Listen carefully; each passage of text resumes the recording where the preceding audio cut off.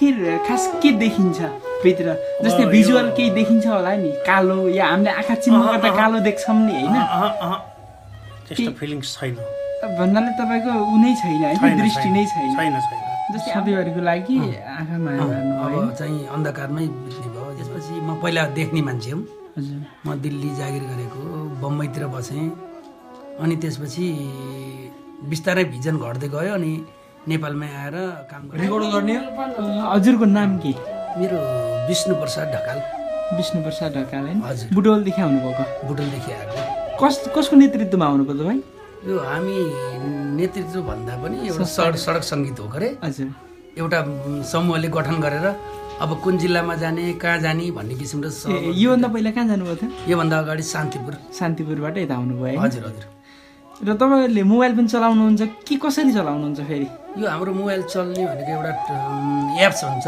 Talk bag भन्ने talk ब्यागबाट एकचोटि छोएपछि त्यहाँ उसले भन्छ के छ हजुर त्यसो त तपाईँले इङ्ग्लिस पनि बुझ्नुहुन्छ हल्का फुल्का बुझिन्छ ए अनि नोटहरू कसरी चिन्नुहुन्छ नोटहरू चिन्नलाई त गाह्रो छ हजुर नोटहरू चिन्ने भनेको हामीले थोरै मात्रामा त्यही नापेर एउटा साइजको साइज यो मनी गाइड भन्ने हुन्छ त्यसबाट पनि चिनिन्छ नभए नोट नापेर पनि चिनिन्छ तपाईँलाई त अड्कल भइसक्यो होला यो यतिको नोट यति लामो हुन्छ यतिको नोट यति लामो हुन्छ भन्ने कुरा लगभग भइसक्यो भनौँ न धेरै पहिलाबाट हिँड्नुहुन्छ गीत गाउन हिँडेको लगभग भयो 71 सालदेखि हो मैले 6 पास गरेको हुँ त्यसपछि म पहिला देख्ने मान्छे हुँ म दिल्ली जागिर गरेको बम्बईतिर बसेँ अनि त्यसपछि बिस्तारै भिजन घट्दै गयो अनि नेपालमै आएर काम गर्दै गरेँ अहिले ठ्याक्कै भन्नुपर्दा म संस्थामा आबद्ध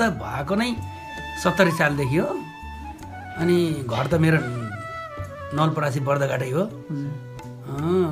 बुटोल संस्थामा बस्न लागेको त्यही भनौँ न संस्थामा लागेको नै 70 सालदेखि हो भिजन घट्दै गए पछाडि डक्टरकोमा जानु गएको मैले के अरे काठमाडौँ तिलगङ्गा त्रिपुरेश्वर भैरव आँखा अस्पताल अब पृथ्वीचन्द्र अस्पताल चेक गरेँ अनि बम्बईमा चेक गरेँ दिल्लीमा गरेँ सारा ठाउँमा चेक नतिजा के आयो त नतिजा मेरो चाहिँ नसा सुकेको भन्यो अब नहुने होइन दबाईहरू केही खानु भएको छैन केही खाएको छैन अब उहाँ काठमाडौँको डाक्टरले भन्नुभयो तपाईँले उपचार नगर्नुहोस् अब खर्च नगर्नुहोस् जति गर्नुभयो अब चाहिँ पैसा नसक्नुहोस् अब तपाईँ विदेशै गएर पनि हुँदैन तपाईँको उपचार भन्ने कुरा सधैँभरिको लागि आँखा माया गर्नु अब चाहिँ अन्धकारमै बित्ने भयो जीवन हजुरको नाम दिदी सुशीला भट्टराई घर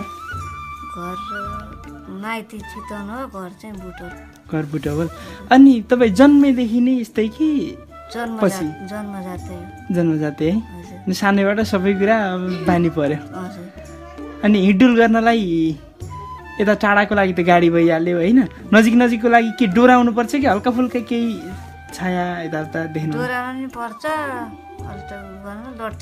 लट्ठीको सहाराले अगाडि के छ सर हेरेर है दिदी अरूभन्दा थोरै अलिकति अलग तरिकाले बस्नु भएको छ तपाईँ टोइलेटहरू जाँदाखेरि पनि अरूको सहायता लिनुपर्छ एकपल्ट देखाइदिएपछि सकिन्छ एकचोटि देखाइदिएपछि मतलब हल्का फुल्का देख्नुहुन्छ हल्का अलि अँध्यारो र उज्यालो मात्रै अँध्यारो र कुनै वस्तुहरू अगाडि छ भन्ने लाग्छ जस्तै कोही झ्याम्म तपाईँको अगाडि मान्छे आउँदाखेरि तपाईँलाई लाग्छ कि नै कोही आइरहेछ अथवा अगाडि केही वस्तुहरू आउँदाखेरि छाया जस्तै हुन्छ होइन हल्का फुल्का मेरो नाम पूर्ण थापा मगर हजुर घर भन्नुपर्दा अब रूपन्देही जिल्ला बुटवल उपमहानगरपालिका 15 सेमलार हजुर अरूको चाहिँ आँखा खुला हजुरको चाहिँ बन्द छ होइन हजुर यो पहिलेदेखि हो सानैदेखि मेरो एकदम मेरो जन्मजात नै हो जन्मजात नै सानैबाट केही देख्नु हजुर उमेर कति पुग्यो होला हजुरको मेरो उमेर भन्नुपर्दा अहिले म ठ्याक्कै 48 वर्ष पुग्छु 48 अरूभन्दा लगभग एजेडै देखिनु भयो त्यही भएर मैले सोधेँ यो ग्रुपमा कहिलेदेखि हुनुहुन्छ यो ग्रुपमा म भन्नुपर्दा ठ्याक्कै 74 सालबाट सबैसँगै हुनुहुन्छ ल मैले 7 क्लाससम्म पढेँ 7 क्लाससम्म कसरी दृष्टिबिनले पढ्ने ब्रेलको माध्यमबाट पढेँ मैले हजुर जन्मजात नै भइसकेपछि आँखा तपाईँको बन्द नै छ होइन पढ्ने मर्सी कहिले पनि खुलेन नै मेरो खुलेन अपरेसनहरू केही कतै लाग्नु भएन डाक्टर म चाहिँ लागेँ म इन्डियाको मद्रास पुगेँ म दिल्ली पुगेँ तर चाहिँ अब यो जहाँ गए पनि हुँदैन भन्ने डक्टरबाट। तपाईँको बन्दैछ आखिर खास के देखिन्छ भित्र?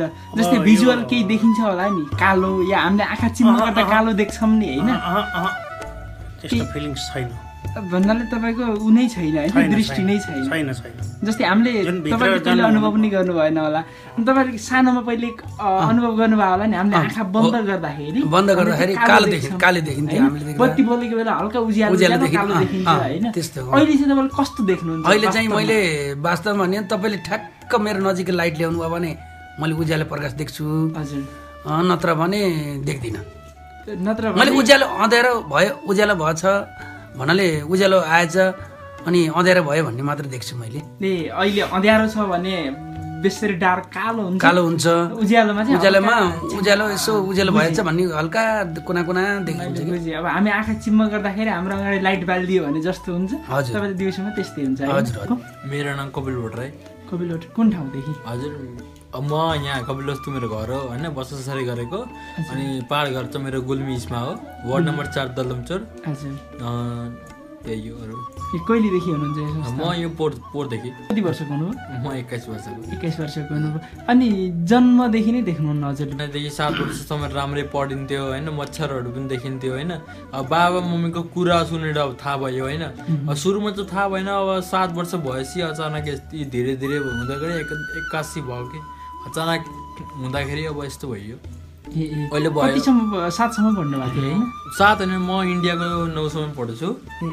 पहिला इन्डियामा हुनुहुन्थ्यो? इन्डियामै जन्मेको, इन्डिया पढेको। अनि त्यही हो, अहिले भइसक्यो 14-15 वर्ष भइसक्यो म यस्तो भएको। अरूको भन्दा आँखा अलिकति नर्मल देखिरहेको छ। म त दिउँसो त अलिअलि हेर्न सक्छु होइन। पोहोर भन्दा पनि अलिक घटिरहेछ, अब बिस्तारै उमेर बढ्दै गयो, घटिरह दिउँसो त अलिअलि देख्छु होइन। आँखा बन्द गर्दाखेरि अगाडि सेता किरा हेरेको देखिन्छ कि। अरूलाई जस्तो हिँड्दाखेरि लाठीहरूको सहायता पर्छ, अरू मान्छेहरूको सहायता पर्छ, तपाईँ एक्लै हिँड्न सक्नुहुन्छ कि नै? सामान्य पोहोरदेखि त अब म कमजोरी छ, अब 2-4 चोटि म अब तमघासमै लोटेँ होइन, हात खुट्टा अब मुख फुट्यो, अब के भयो, अब लट्ठी मलाई पनि चाहिन्छ, मैले पनि अब प्रयोग गर्छु बिस्तारै होइन, गरिरहेको छु अब प्रयोग होइन। यो ट्रेनिङ अब सिक्दैछु, अब लट्ठी अब कहिले नयुज गरेको 81 गर्दाखेरि गाह्रै हुन्छ होइन। अब हजुरलाई पनि थाहा छ, अब बिस्तारै अब गर्छु, मागेर गर्छु, कोही अब ठाडो ठाउँमा जाने बेला गर्छु, ओह्रालो गर्दाखेरि अब गाह्रो हुन्छ होइन। हो त्यही हो, अब सम्म बाटोमा चाहिँ लट्ठी हिँड्दैन म। मेरो नाम इन्दिरा थापा छेत्री, घर पाल्पा रिक्दीकोट गाउँपालिका वार्ड नम्बर 3। हजुरले जन्मेदेखि नै देख्नुहुन्न कि पछि गएर? जन्मेदेखि नै। एउटा आँखाले कि दुईटै आँखाले देख्नुहुन्न? मोबाइल चलाउनु भएको छ त्यही सहायताले होइन? कति पढ्नु भएको छ? मैले त 5 क्लास पढेँ। 5 क्लास। पढाइ चाहिँ कसरी अगाडि बढ्यो होला? पहिला अलिअलि देख्थेँ। हजुर। यस्तो नजिकै लगेर पढ्थेँ है। हजुर। स्कुलमा झ्यालमा बस्थेँ, अनि ब्ल्याकबोर्डमा लेखेको देख्थिनँ, अरूले भनिदिनु पर्थ्यो, किताब नजिकै आँखा नजिकै लगेर त्यसरी पढ्थेँ। अनि कुनै अस्पतालहरू जाने गर्नु भएन? आँखा के अरे अब त्यही के भन्नु, भैरवा गयो, तिलगङ्गा गयो, अनि आँखाको नसा सुकेको भन्यो, हुन्न भन्यो के अरे। अब चाहिँ कहिले पनि नहुने होइन? त्यही भन्यो के अरे। त्यसपछि अरू प्रोसेस चालियो। अनि हजुरले उहाँ सबैलाई नेतृत्व गरेर ल्याउनु भएको छ। हजुरको नाम? मेरो वीरबहादुर सुनार हो। हजुर। घर नवलपरासी बर्दघाट नगरपालिका।